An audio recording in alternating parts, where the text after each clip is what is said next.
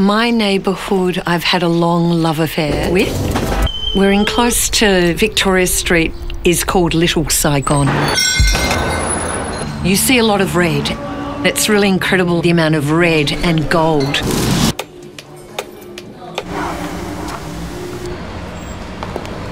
It's vivid. It's a vivid picture. It's a noisy, noisy neighbourhood. 10,000 cars per hour. The trams, ding, ding, ding, that got the sound of the train.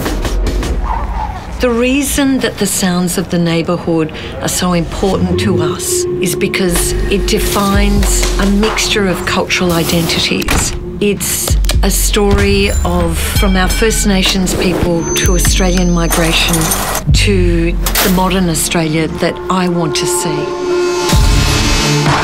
If you can open up your mind culturally, you can open up your mind on day-to-day life, and you can learn to live more open-mindedly with your fellow human being.